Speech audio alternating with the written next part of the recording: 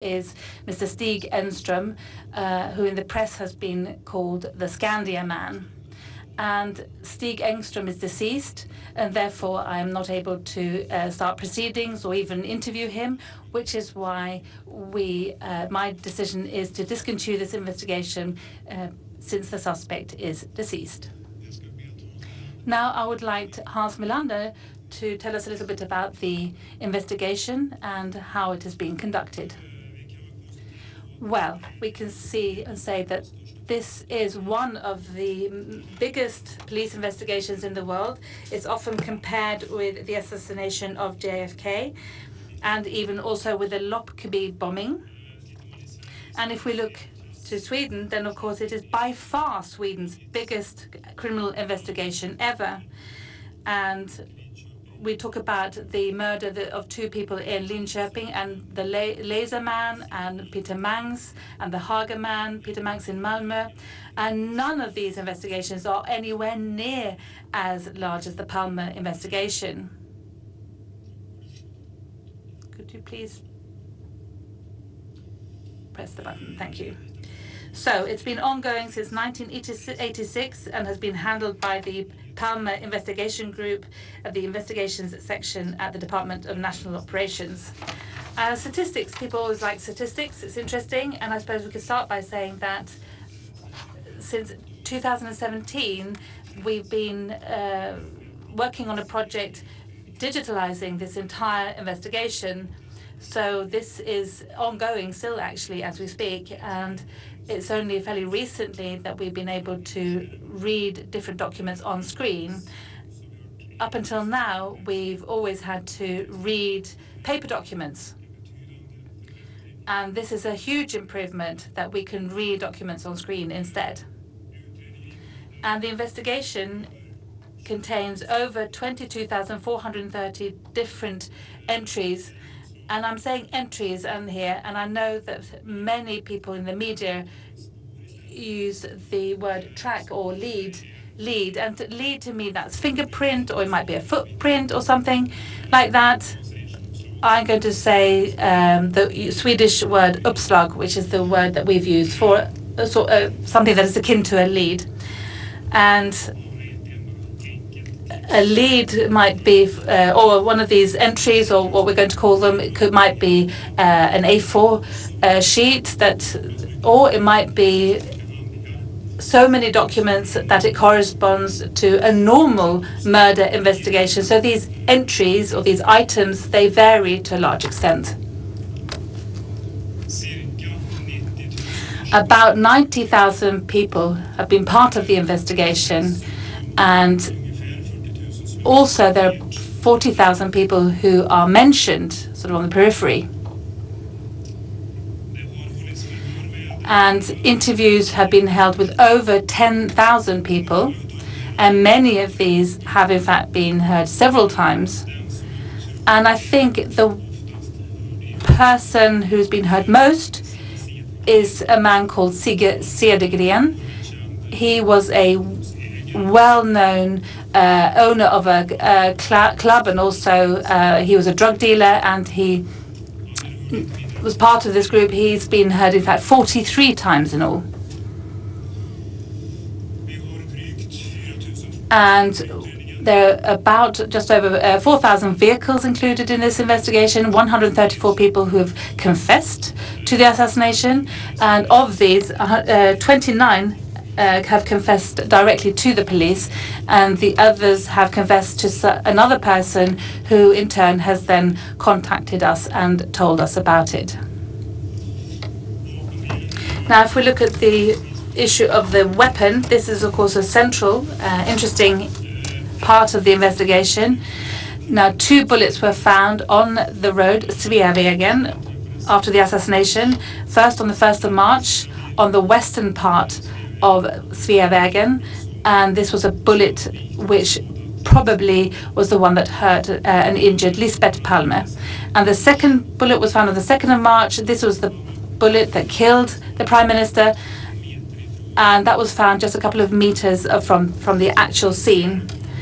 And the bullets are Winchester bullets, metal piercing Winchester bullets, caliber .357 Magnum. And when you say .357 Magnum, then of course you kind of think that we're talking about strong, big bullets, but we're not talking about that at all, actually. In Sweden, for example, it's about 9 millimeters, actually, and that's the size that is used for a usual rifle in Sweden. I think that slightly longer and, in fact, has more gunpowder in it, stronger charging, which is why the ammunition is stronger. And moreover, the bullets are made of lead with copper as well. And as you can hear from the name, they are, to a certain extent, metal. The metal piercing, have a metal piercing, and that tells us how thick the metal is. Unfortunately, there are very few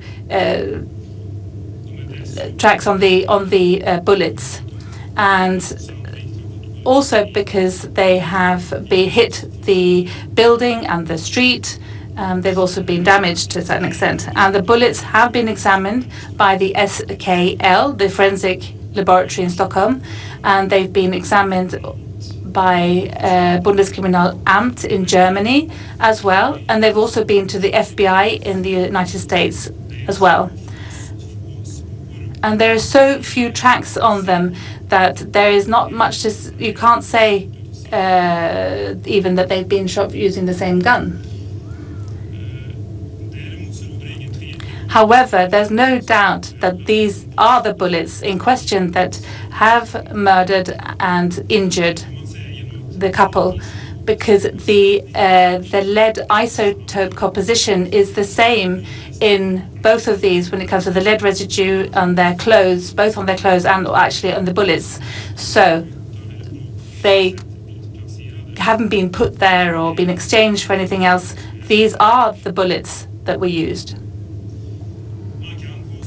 And the bullets have tracks after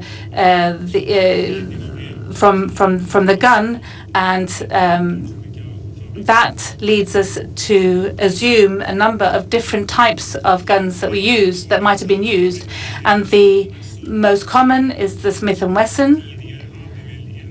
Earlier we had a list of 7 different makers. We had Smith & Wesson, Taurus, Yama, Ruby, Escadine, and Kasnar. But more recently, NFC, the National Forensic Center, has looked more closely at this and arrived at 2 further makers, and it's Kunan and Ruger. And Kunan, we don't think that comes into question because there are no empty shells on the site, and there is nothing that tells us that the perpetrator or anybody else has picked up any empty shells. Also, there is information telling us that the weapon was in fact a revolver. And if we then take a look at the length of the pipe, then that is, in all probability, we're talking about something which is 4 inches long, i.e. about 10 centimeters long. And the reason why we say that is that the bullets that have been in this shot from a shorter gun, they show there are different aspects of the back of the bullet, base extension. And this is a phenomenon that we see when the powder sort of goes forward into the front of the gun and is propelled, and the pressure is so great from behind, so it sort of mushrooms, as it were, becomes all, and we can't see any signs of that on the bullets. So therefore we can say that it must have been at least 4 inches in length.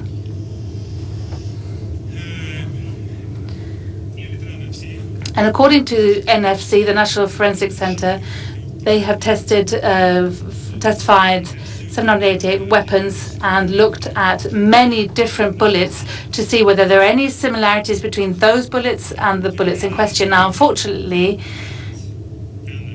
NFC are now saying that it would be very difficult, if impossible, to link a weapon, an actual weapon, to the bullets. Bearing in mind that the tracks on the bullets they're few, they've been damaged, and also bearing in mind what's happened with the gun during the time from then to now, it might be that the weapon might give rise to completely different traces on the bullets today than they did in 1986, which is why they don't think that it's possible to link a weapon to the bullets in question, unfortunately. I would like to give a couple of brief examples of interesting leads we've been working on in the past years. The first person of interest was the so-called 33-year-old man. This is a man from Blekinge in southern Sweden who at the time lived in Norsborg in southern Stockholm. He was very interested of weapons. He disliked the prime minister. He was at a cafe at Kungsgatan Street at the time. As he would usually do, he talked to other patrons of the cafe, and because of that, and based on the witness statements collected from the other patrons, you could say that he is not a potential perpetrator, because at the time he was at the cafe and couldn't at the same time be at the scene of the crime. Christer Pettersson, all of you know about him, a substance abuser from Sollentuna in northern Stockholm. He was found guilty and then he was acquitted in 1989. He was acquitted unanimously by the Court of Appeal and found guilty by a non-unanimous district court. The Court of Appeal stated that probably he was outside of the Grand Cinema at the time. Olof Palme has identified Christer Pettersson during a lineup.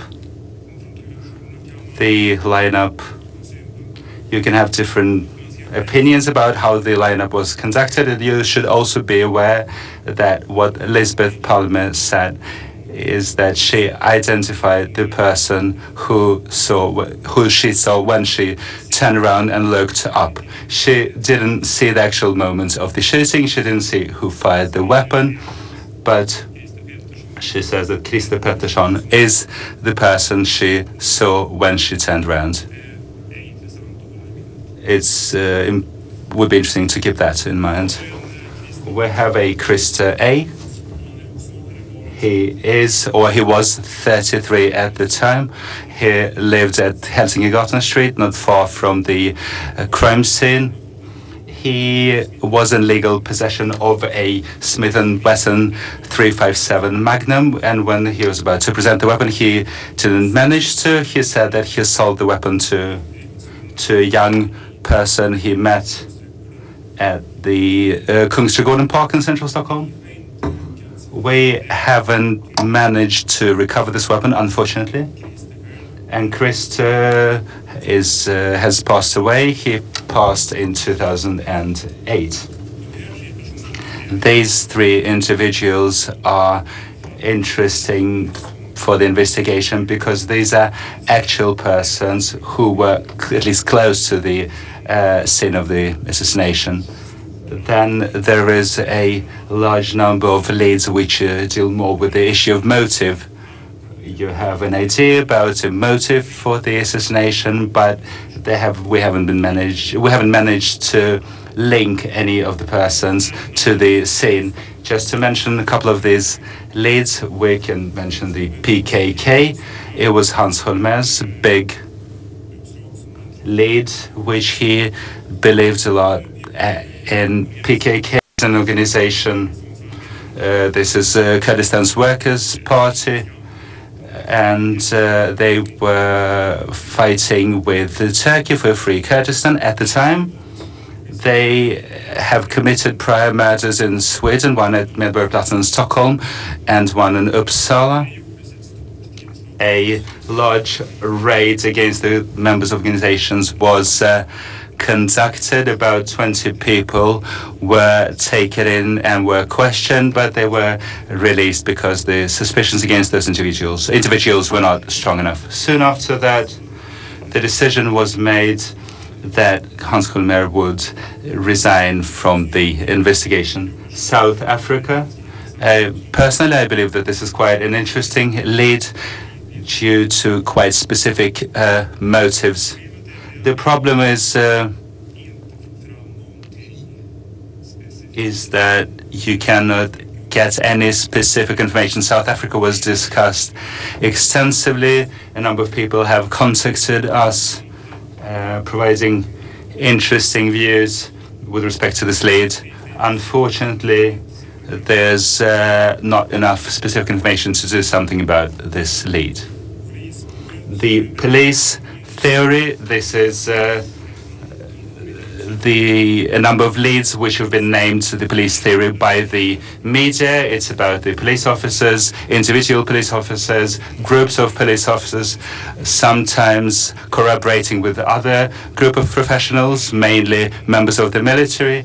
Even when it comes to this theory, there's nothing specific which gives us an opportunity to consider this particular lead. If we go back to today's composition of the Palme investigation group, then I'd like to say that in June, spring 2016, the major part of the previous group retired. We were 6 at the time, and 4 out of the 6 retired.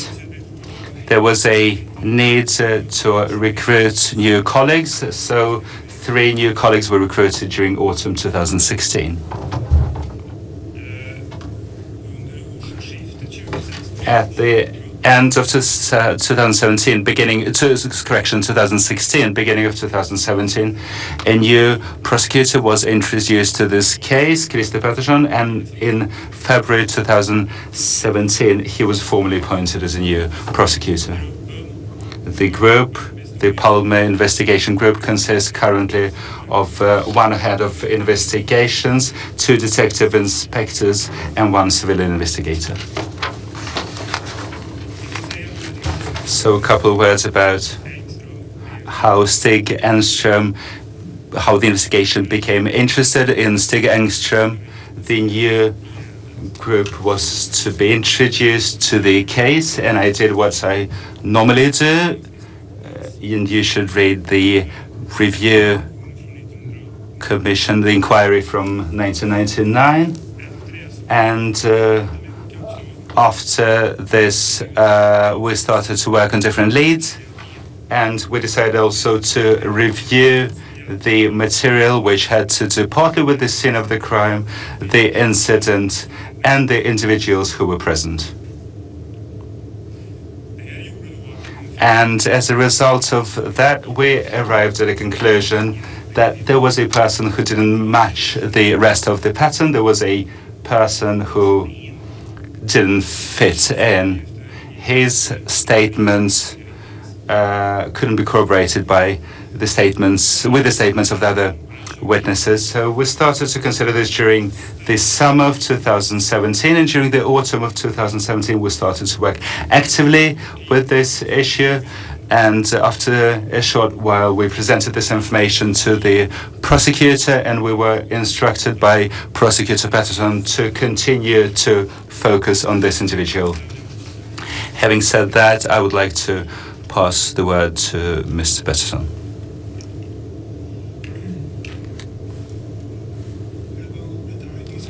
The assassination, there have been a lot of discussions about whether the person who we believed who was involved in this, whether he acted by himself or whether this was part of a conspiracy. And we have spent a lot of time trying to map other groups, persons, and events in the time prior to this nation, to trying to find traces of a conspiracy. It should be noted there were a number of interesting persons, interesting groups, but we haven't been able to find any support for the conspiracy theory. But it couldn't be rejected completely. He was part of a larger conspiracy. Just like Hans mentioned initially, this small Palme group, the Palme group wasn't as small as it has been recently. A large number of policemen was involved from the start. And as you normally do in large murder investigations, you work with different suspects, different individuals, different leads, and everything should be done more or less in parallel.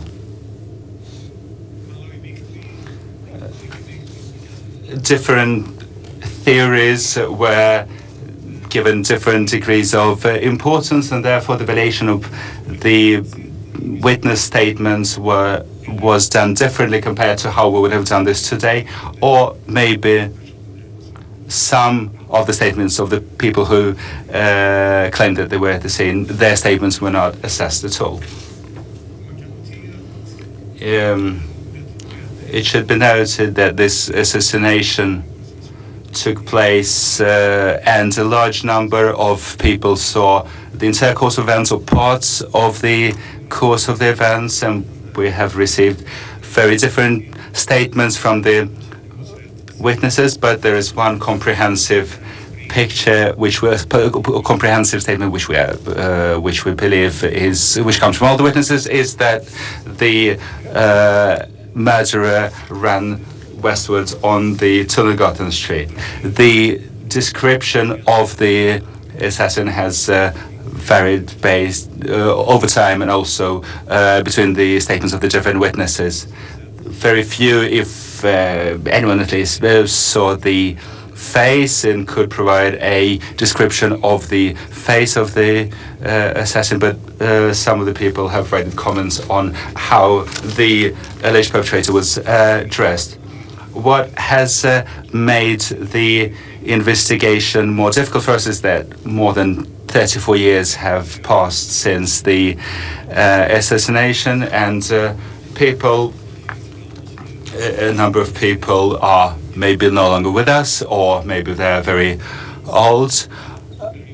Oral evidence which it doesn't improve over time. This is something which should be served fresh, and as Hans said, we hoped to get clear indications from the NFC, National Forensic Center, but the NFC says that based on today's technology, possibly it won't be possible to tie a weapon to the murder scene. So therefore, what we have to work with is more or less the same forensic evidence as the evidence which was secured at the time of the assassination. What also didn't make this investigation easier is the big involvement on the media and the big influence of the media on the witnesses. There has been a lot of interest at the time of the assassination. There were a large number of articles in newspapers. The witnesses were interviewed by the media. Photos of the witnesses were published, and their statements were reported in the newspapers. And we noticed that the statements given by the witnesses would vary a lot between the initial interviews and what has happened later, once they have read what the other people have said and once they've seen photos of the people at the scene. So this is something which made our investigation work more difficult. So when it comes to the conclusion with respect to the perpetrator, I have mentioned the standards of proof, and the prosecutor is not a court, and it should be noted that the forensic evidence will not provide us with any assistance from the way it looks like, but it's the way it is. The forensic evidence is what we have here, so therefore we have to assess what happened at the time based on the existing materials. So if we go specifically to the information given about the man on the run, or the perpetrator as we claim, it should be noted that several of the witnesses who were interviewed initially and also later, they mention a person who was wearing a longer jacket or a coat. And this came more or less from all the witnesses. This was a longer jacket. At least the length of the jacket was below the waist. And this was a winter night. And then the information about whether this person was wearing a headgear, this information has varied between the witnesses. Some people said that he had bare head. Some said that he had a knitted cap. Some said that he was wearing a cap. Some of the witnesses have become very important to this investigation, but maybe the attention paid to them wasn't as great as their statements actually deemed. There was a Mr. Lars Jeppsson who was at the Tunnelgatan Street, at the intersection of Tunnelgatan Street, Luntmakargatan. I'll go through his statement later, but unfortunately the description of the person he sees running past him on Tunnelgatan Street is a bit vague. One thing he was sure of, though, and that is that the man who ran away, that he was wearing a cap, in fact. Another witness, which was very interesting, is Yvonne Nieminen. She was at the top there on Brunkebergs Ridge, on David Bagares Gata, the street. She also talks about a person that she meets dressed in a longer coat with a smaller bag as well. And I'll say more about Nieminen later, because this is also central to the investigation. Now this person, Stig Engström, what he told the police, he said how he was dressed at the time. When he made his observations, he said that he was wearing a knee-length dark coat, he was wearing a cap, he was wearing glasses, and he had a wrist bag, a small bag that he had around his wrist. He's 182 centimeters in height, weighs just over 80 kilos, and was at the time 52 years old. And he was often in the media. We saw here, for example, this is how he said he was dressed on the night of the assassination.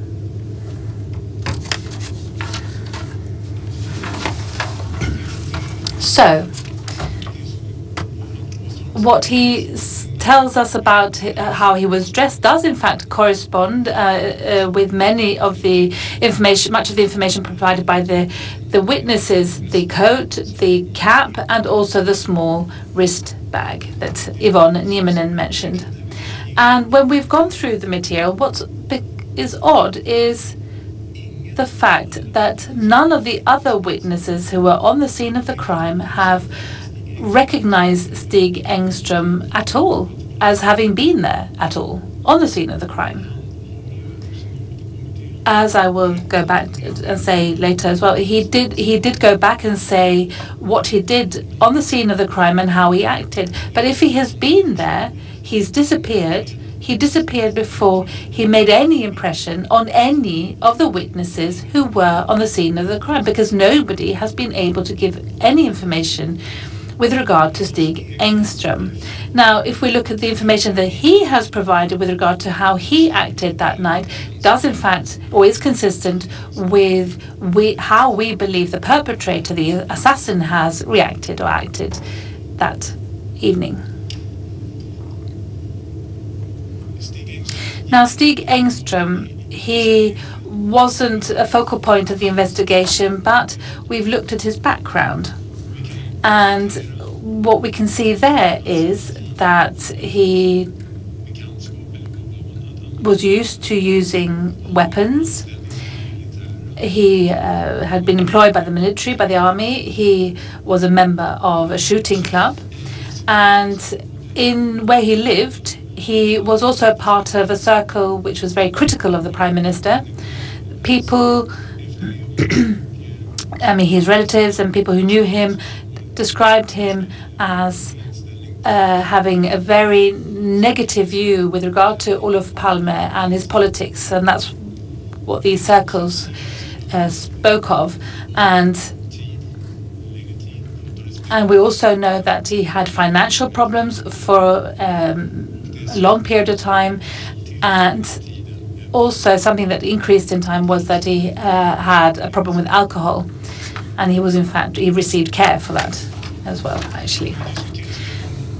Now, the weapon, the gun, has been discussed a lot. And Stig Engström, as I said, did know how to handle a weapon with his military background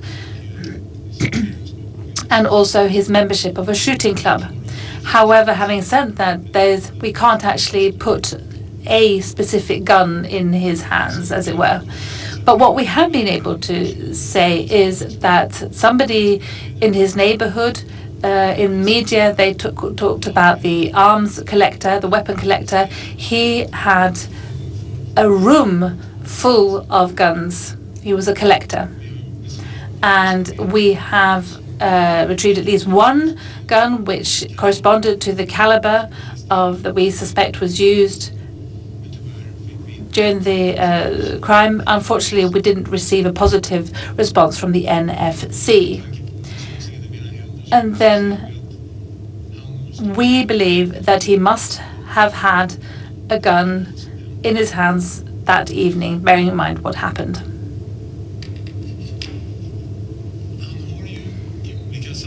In different contexts, and not perhaps in detail, but in many words, he's told many people about what he did that actual evening.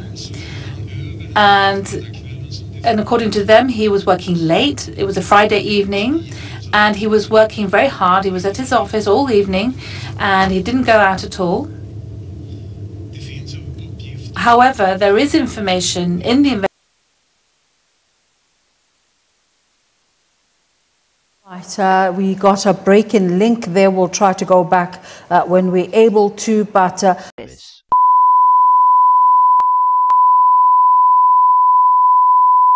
Mais le besoin de mesures politiques compétentes est aujourd'hui tout aussi important qu'il ne l'était pendant la première phase de cette crise. Les décideurs politiques ont pris des mesures déterminées pour amortir le choc sur l'économie en plaçant l'économie dans ce qu'on pourrait appeler un coma artificiel. Mais ces mêmes décideurs font désormais face au défi titanesque de ramener le patient à la vie, et ce de manière rapide et complexe. Les politiques qui seront décidées